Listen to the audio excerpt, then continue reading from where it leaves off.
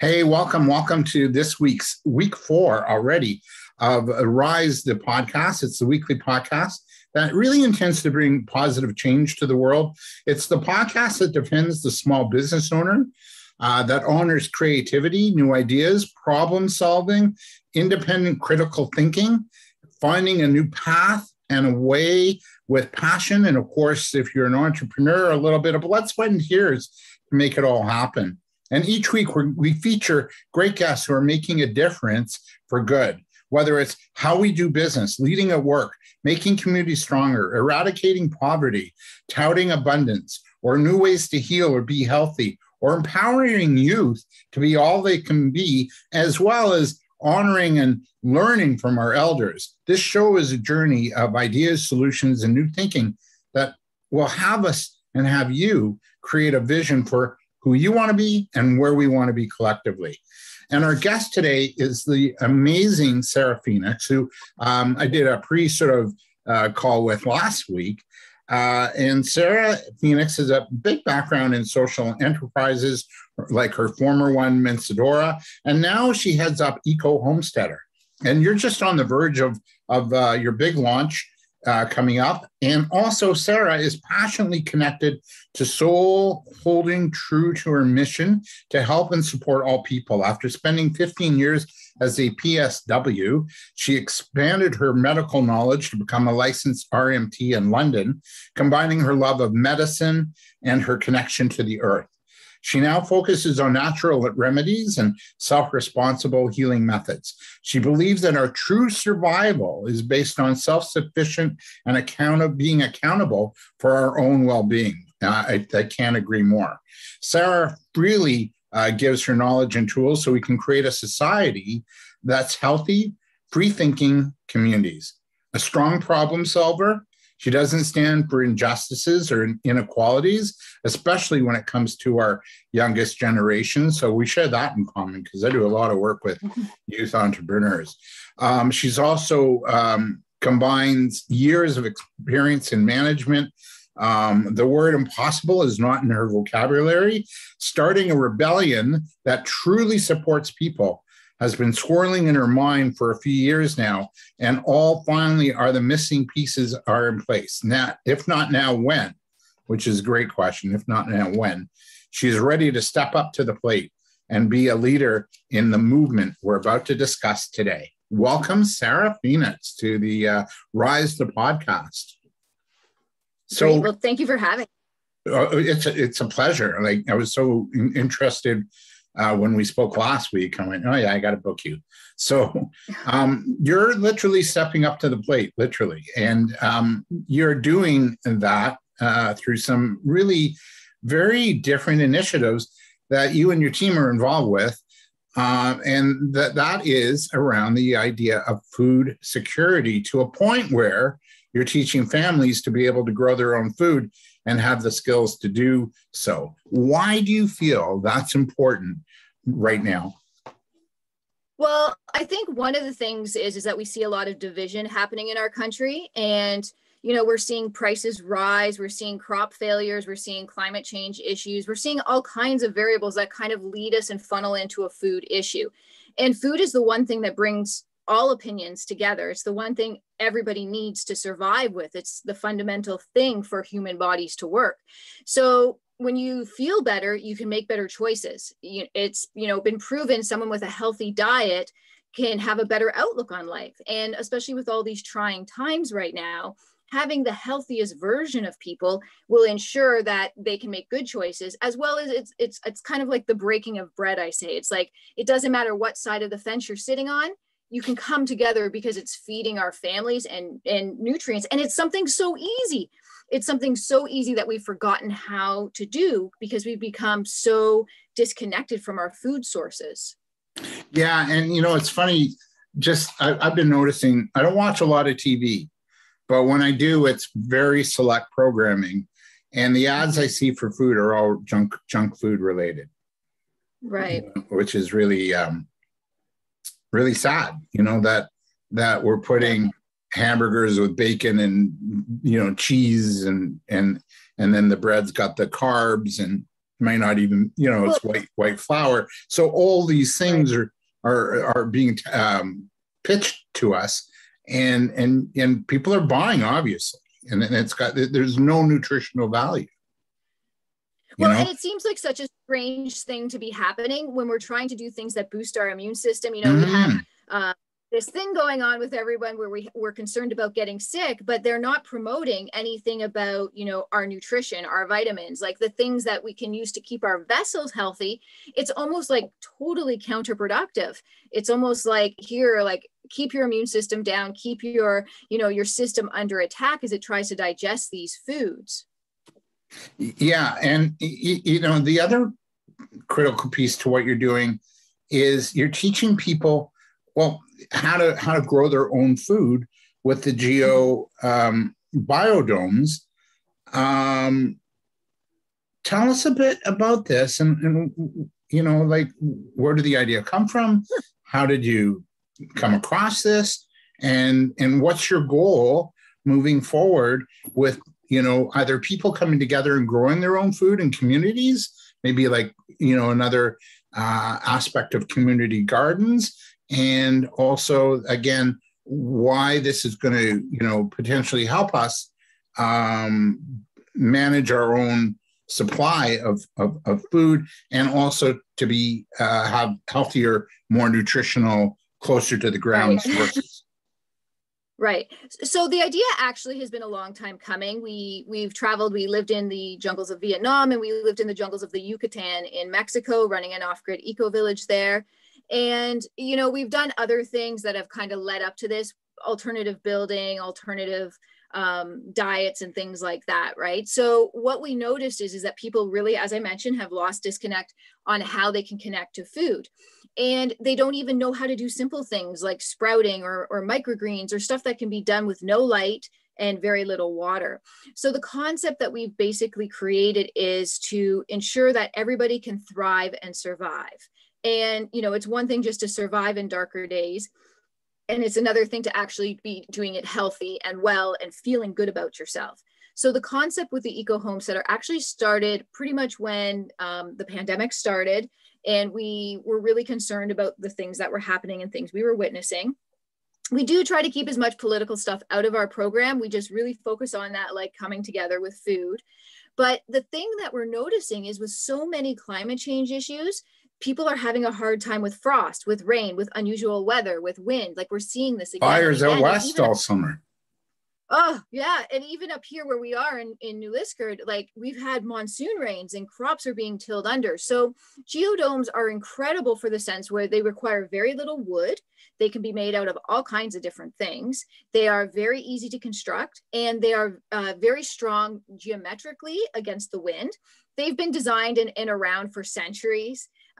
Great mathematicians had sorted that out, a long time ago for their strength. So the concept is for us to get these domes to people that have the space, and this will allow them to extend their growing season through the winter, as well as to avoid other issues such as animals and things like that can destroy a crop. And especially with seed saving, if you only have a limited number of seeds and you lose a whole crop, that's not only disheartening, but it's a potential issue for survival. So the Eco-Homesteader we are fully grassroots. We are just a group of people that believe that when you find something that you love, you give it to the world freely, and in return, you get everything you need. So, and that's really how we started. We have seen these domes in action. We know that we could recreate them. And we knew that we could bring them to a wide public by using what we do best, which is like reusing and reducing and repurposing things. So these particular domes range in anywhere from 10 feet up to 30. They can go up to 50 feet actually for a larger community. And what we have happening is people have donated large acreages of forest, and we go in and we're going to be milling them with Alaskan mills, or we have people donating mills. And things like that. Some of our domes do require some stamped lumber because of the size, but we are very resourceful. And what we do is we are a licensed business, but we actually don't make any profit and we don't take any income. We only have the license so that we can actually get stuff at wholesale and be able to apply for grants and things like that through the social enterprise kind of form. And that's where a lot of our experience comes in, is being resourceful and really kind of crowdsourcing this kind of movement that we're trying to do. And that's why we call it a rebellion. It's almost rebellious to say, hey, I want to give you a free dome. I want to create a learning platform, which we did called Spectrum, that's going to teach you everything you need. And we're going to help you from seed to plate. So that's not just even like the seeds, getting you the seeds, but how do you process it? How do you garden it? How do you cook it? How do you preserve it? These are skills we've lost along the way. Our kids don't know how to do any of this. Our adults don't know either, me being one of them. Right. And it's overwhelming, and it's overwhelming information, right? So, and that's really what we're doing. So we are creating a platform where we will have hubs in every area with a hub leader, and the hub basically takes care of that area, not just for seeds, but maybe you are losing your job for a reason and you can't get your kids clothes. Well, our hubs will have a setup where donated clothes can go, and you can go shopping for clothes for your kids. So it's about all aspects of survival, not just food security, but it's we have people donating workshops and time, and teachers creating homeschooling stuff. So it's a huge project, but we have so many people involved and so many people stepping up to the plate to help us. And it's really about, community coming together and working together to make to be our brother's keeper kind of thing. Is that part of your mission at Eco-Homesteader? Is that your one of your underlying missions for the organization? Well, and I think one thing that has happened since 2020 is we've become afraid of our neighbor. We've become afraid of connecting with people and, really hearing their stories, or, we're just afraid. And this is something we're trying to do, is we're trying to get people to connect again. And it doesn't matter, as I said, if you are on one side or on another side. We really don't discriminate. We know that everybody needs support right now. So it doesn't matter what your belief system is. It's just about getting people to come together, regardless of, anything that you might believe in. So yes, we are trying to get people to come together in a community and to create something where you can rely on your neighbor, but also skill share. And that's what we're hoping each hub will do. Like each hub will have the ability to have like a welder, or, whatever they need, or a nurse or a doctor, these sort of things. Really, really client focused, almost like when I think back to my medical time, it's like really hand-holding, one-on-one support. Yeah. You're outside, right? I have like flies in here. Like I'm like, it's fly season where we are. So I'm like, I got them everywhere right now. Oh boy, I know. We're in the bus. Yeah. Oh yeah, that's right. Well, maybe we'll get to that. We'll see. We'll talk about that. Yeah. So, you alluded to the past 18 months and the costs on humanity, lost jobs. I don't mean to be bleak or paint a bleak picture, but if humanity is going to take it to another level, we really do have to step up a notch and come together and be more in community and be our brothers and sisters, keepers, if you will. Do you feel that what you're doing that will contribute to that sort of movement? Is that what the movement or the rebellion is about? And the other thing I also want to ask you is, I've read and heard that the vibration of love and togetherness and harmony is greater than the vibration of the thing we're trying to ward off, the virus, right, as it were.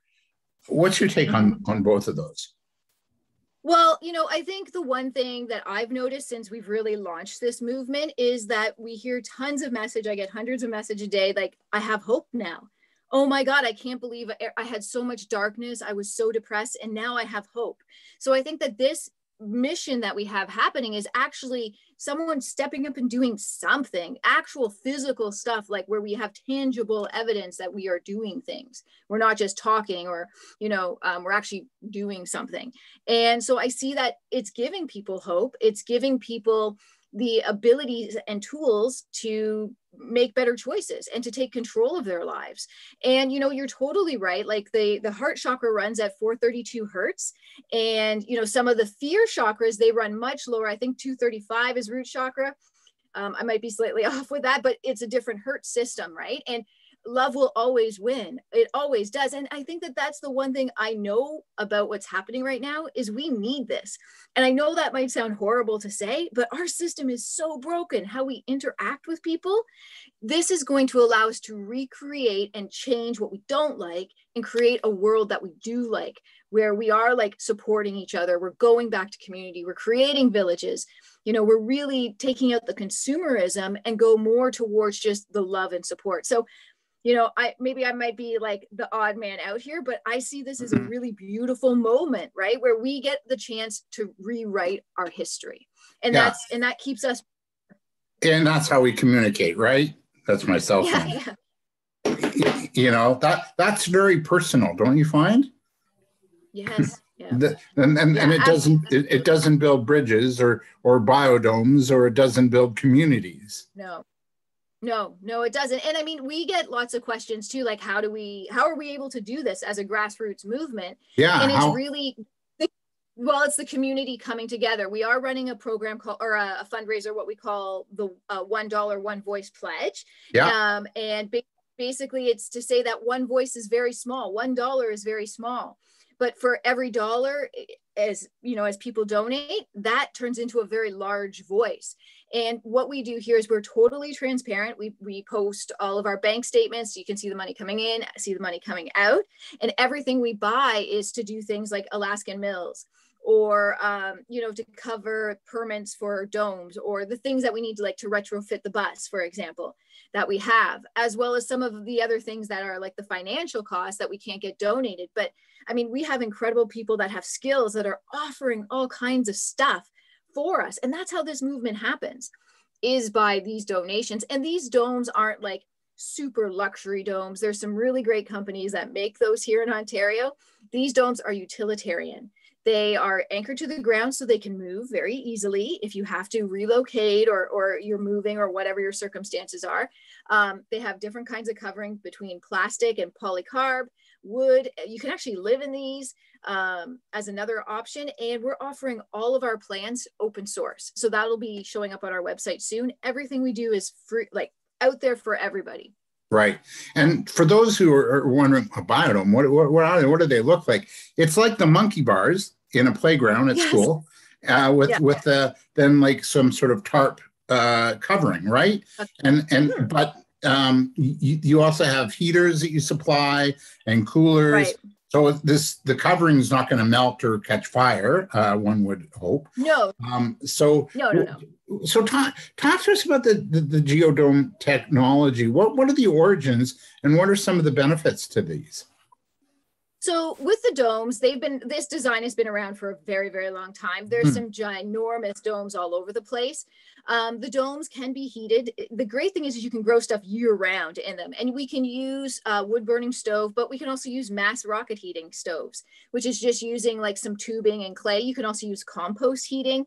This is where all of our alternative building and gardening and all these things that are going on that we've learned over the course of our time come into play. So they keep a consistent temperature, because if you have a square or a rectangle, you're going to have cold spots in the corner because the air can't flow. But with a dome that's circular, the air flows around and it doesn't leave those cold spots. Right. Yeah. So, and then there's windows in them and doors, so that helps cool it. Some people put aquaponic systems in it. We do have a couple of people that specialize in it that are within our movement for those people that want to do that. And that would keep a humidity high, so you can grow bananas and mangoes and pepper and, all of these things. And you can grow trees and shrubs in it. Like there's no limit because of the structure itself. It maintains a really decent temperature all the way around. Like there's not so much fluctuation. It almost reminds me of an igloo, and it's probably designed that in that round sort of bubble sort of way to keep, things consistent temperature wise. Are they easy to build? Right. Are they easy to put together? Oh yeah. Absolutely. Right. Absolutely. So our method uses a beveled wood method because we're trying to eliminate as much tools and things that we possibly need. So it's basically a puzzle. They're all they're all coded and stuff like that. So A goes into A, And because these domes are built in triangle sections, you can replace, let's say if a piece of plastic did rip, you could just replace the plastic on that one triangle. You don't have to replace the whole thing. But we used to have a textile company, which was Mensadora, making reusable period pads and bladder pads for individuals in need. And because of that, we have all of this textile experience. We want to also branch out this fall and be able to cover the domes in canvas. So that's almost like a canvas tent for those that might be potentially displaced due to housing issues or wanting to build off grid or all kinds of circumstances. So you can use these domes for a lot of things. And it will allow us to grow even in our cooler winters here in Canada. Absolutely. Oh yeah, Excellent. absolutely. And some people can't actually have domes where they are, and that's just how it is. So what we'll be doing for those is teaching them how to use cold frames, which is basically just a big rectangle, and you can use a coffee table glass or a window, and you can grow or you can grow veggies like kales and leafy greens in the deep snow in Northern Ontario. You can grow year round. So yeah. And it's just yeah, go ahead. It's just about, I love that we can have, access to that. If there is a food shortage or some issue around food, that's the kind of vegetables that I'd be going after, and growing. Right.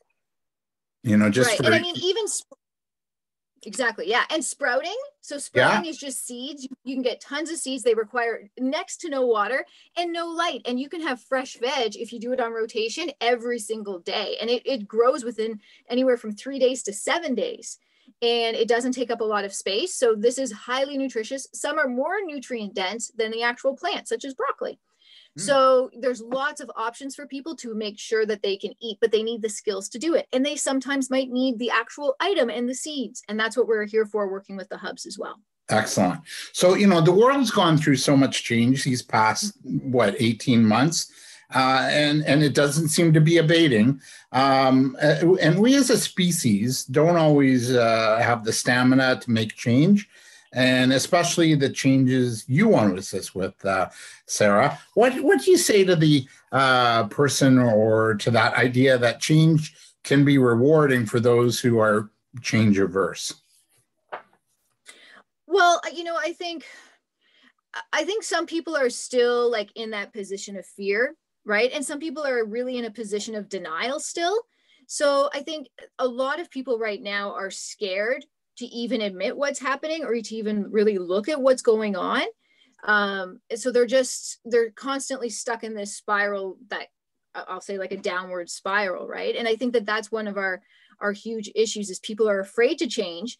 And I think that, there's a lot of great things that have happened in society over the last little while, a lot of technology.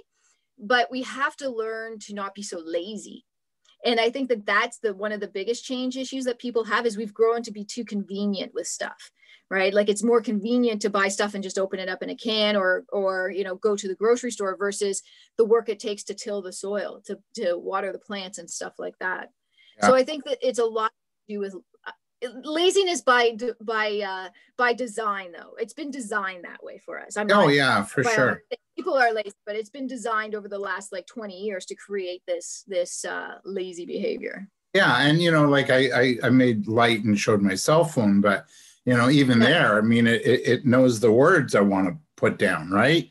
Right. So it's like I don't even have to think, and I don't like that. I think we should be thinking, we should be researching, we should have dialogue, we should have new ways of doing things. That's what this show is all about. That's what we're doing here and what you're doing.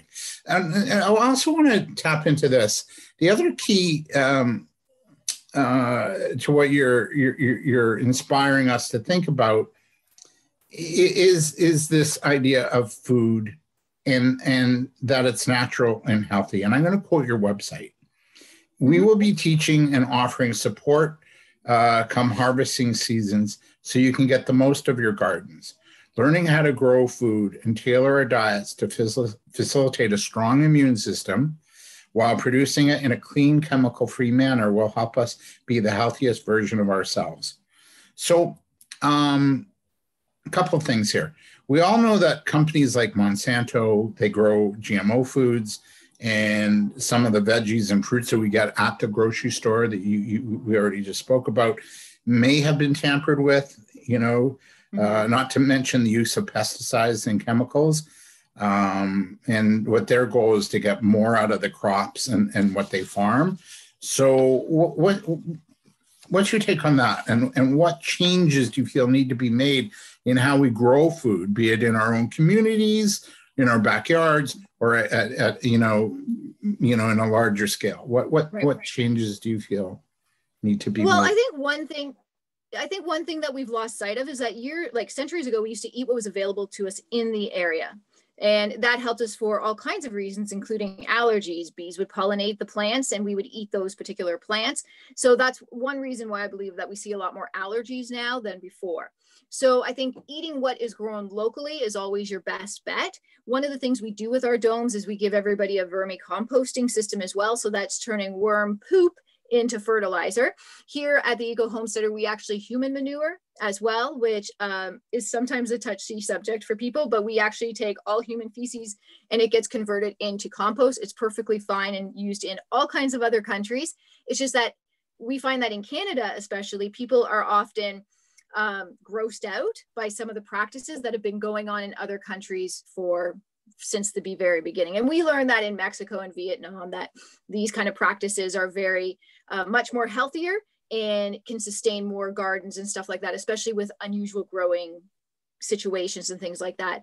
As far as like chemicals and fertilizers, I mean, that's the problem. And one of the things that has happened is it makes it hard to seed save with the stuff that you eat. So if you're going to the grocery store and you're trying to save your squash seeds, because that's the thing, every day that we're eating fresh vegetables, there's a potential for a seed collection happening there that's a missed opportunity, because what's happening is the plant or the seeds are just getting thrown out. And if you're buying GMO or modified vegetables, those seeds may sprout, but they're not going to actually produce the fruit or the flower or whatever it is that you're trying to grow. So it's breaking that cycle of what we used to do, where you would grow a row just for seed saving for the next year. And this is one of those things getting back to these kind of like pioneer kind of concepts and thinking. And also one of the things we do is we are working with farmers for gleaning. So basically once they take off what they want, we can go in and take the stuff that we want that's left over. Instead of having it get kind of tilled over and go to waste. But we've also got this thing where food has to look perfect. We've come into this Instagram kind of like Pinterest like idea of what an apple should look like, or a tomato or whatever. And then anything else seems ugly when it's perfectly healthy food. So there's a lot of food waste happening too with this disconnect. So I think one of the things we have to do is get back to the food that we eat locally, that's grown locally, and go back into like the seed saving process that we do ourselves. The nice thing about the greenhouses with the Geo Domes is that it does limit some of the spray off if there's spray in the area and things like that, because it's an enclosed dome. So it does reduce the risk of having like aerial fertilizers and pesticides inadvertently end up on your produce. Wow. We're with Sarah Fenix from Eco-Homesteader. She's joining us from her home in New Liskeard, Ontario. I mentioned, this idea of change being a challenge. And the other thing I'd be remiss if I didn't ask this, is that not everybody's into growing. I don't have that skill set. So that would be a big learning curve, to a point that it might, deter me from it. Right. So what about, this isn't for everybody. So who would be sort of that ideal, what do we call it? The first, ideal candidate, right. The first to market, the early adopters kind of thing. Who would that be? Would it be like landscapers, gardening companies, the guy who cuts your lawn? Like, would that be one way to go? I think that right now we have over 1,000 applications for domes. For the most part, they're people with they're just trying to like support their family. But if we go back to what I was saying about like history, look at history, we didn't have everyone be farmers. We had blacksmiths that specialized in blacksmithing. We had like, animal husbandry, they specialized in that. So that's part of this thing. Can everyone have a green thumb? Not necessarily. Some people are better than others, but that's why we create the hubs and the villages. So that ideally, we're looking for hubs that potentially have access to a large portion of land. So they will grow food for the whole area.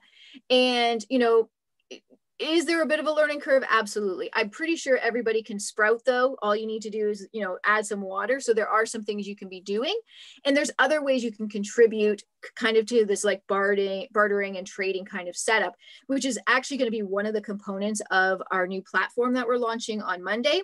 It'll be like a barter and trade section. The platform itself does not allow any like cash currency for anything.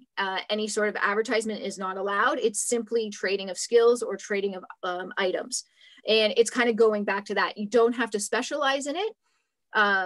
You will have a skill that could be utilized to your community. And then in return, you would get the food that, isn't so much your skill. But right now they're families, they're farmers, they're just everyday people looking for some information, especially because we have such good support that we're offering.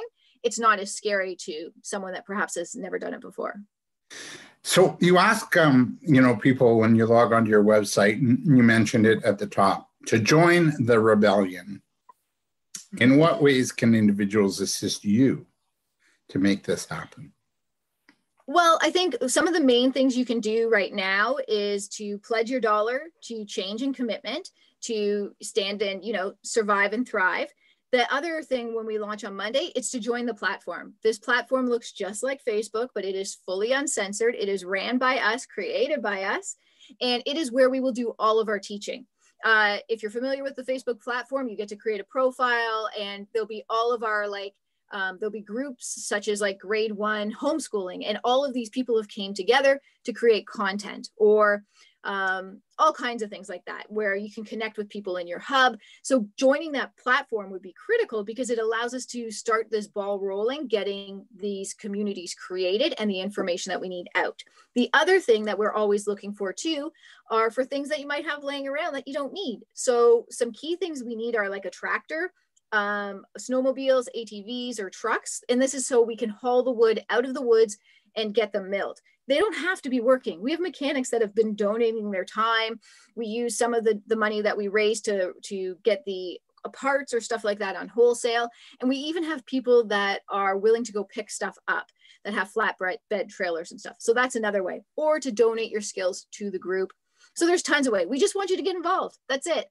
Find what you love and then give it to us freely. I love it. And wouldn't that be a nice, way to work, right?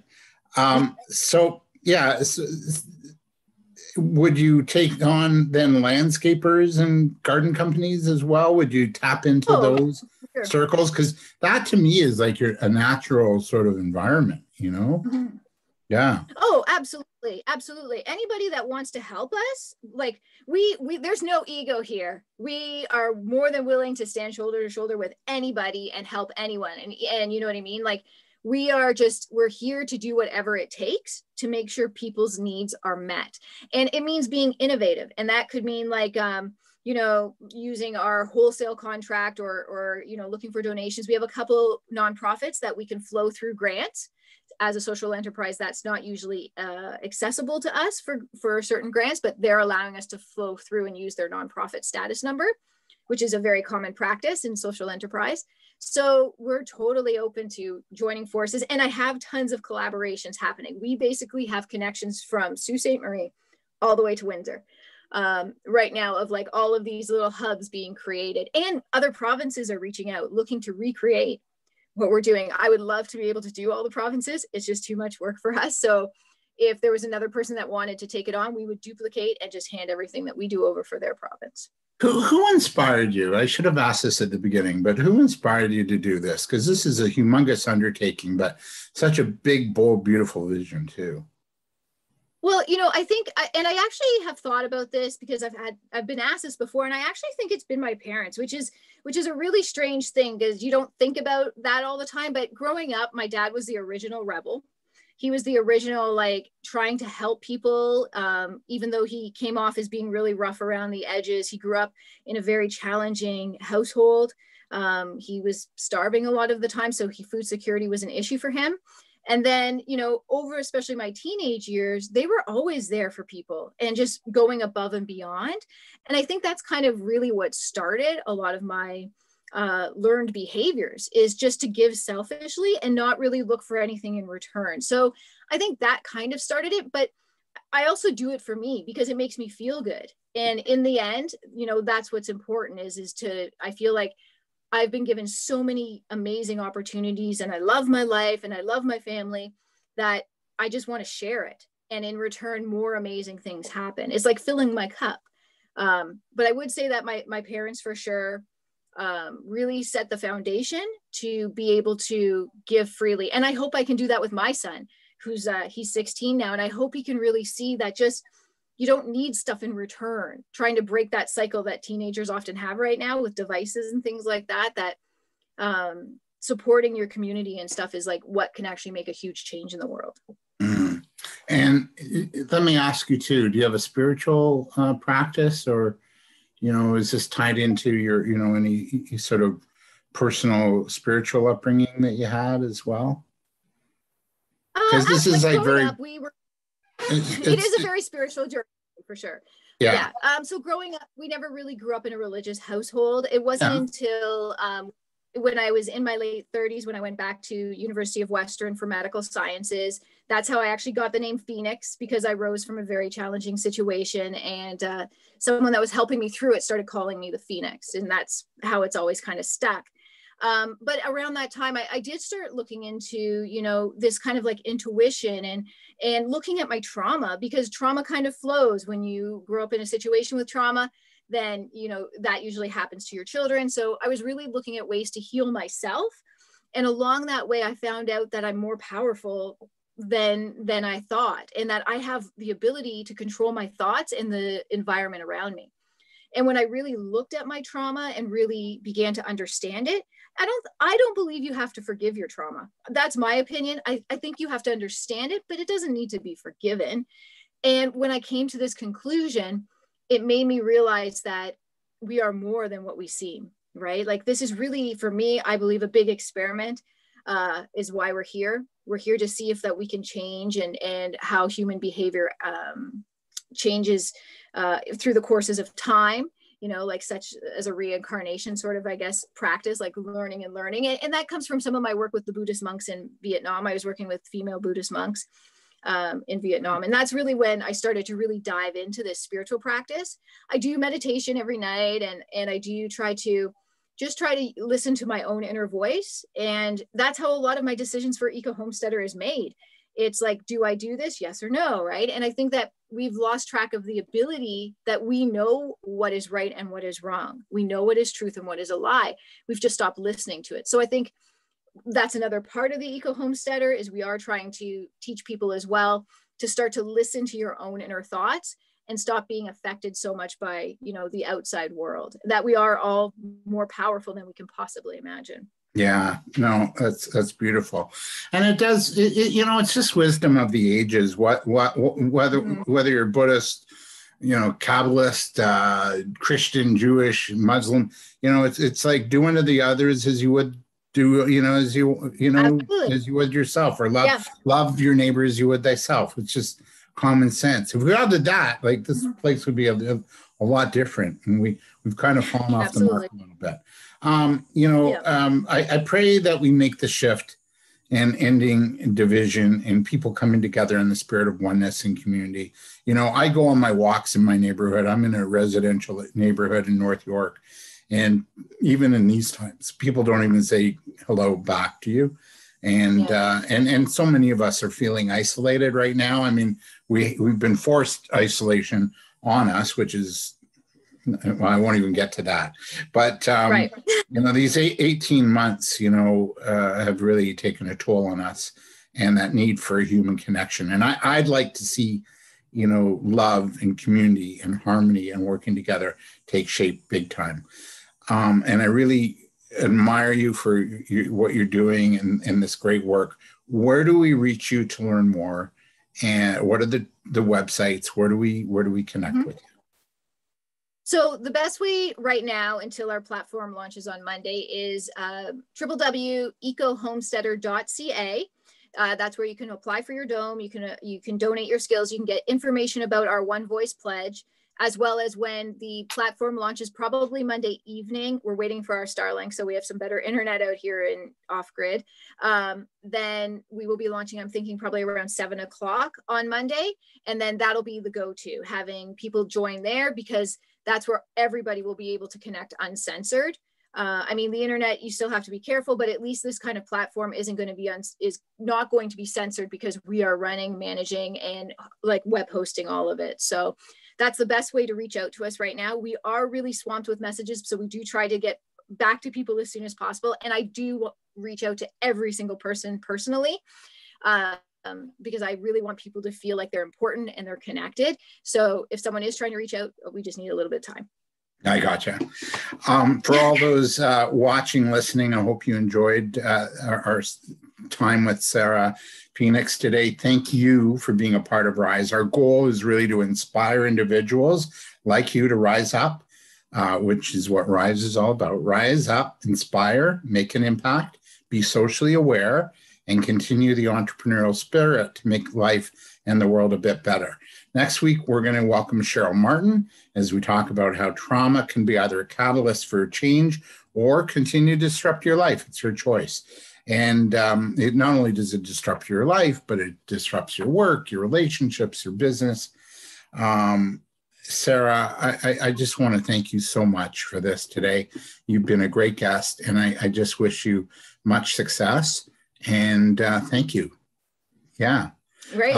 Well, thank you. Thank you for giving us the ability and the platform to be able to share our message and to stand shoulder to shoulder to us. What a joy. Again, that was Sarah Fenix, and she joined us from her bus. They redecorated and redid a bus and outfitted it so that you can live and work in it, right? Which is pretty incredible. Right. Yeah. Yeah, and it's going to be turned into a mobile grocery store once we can retrofit it. Oh, cool. So that we can actually move it and get it to areas that perhaps are struggling for food. This way we'll be able to get them the things that they need. Wow. Wow. Okay. So much going on. And I don't know when you find time to sleep, but yeah. Again, Sarah, thank you so much. And until next week, I'm your host, David Cohen. We'll see you next week with our guest, Cheryl Martin. Sarah Fenix, thank you so much. Have a great day, everybody. Thank you.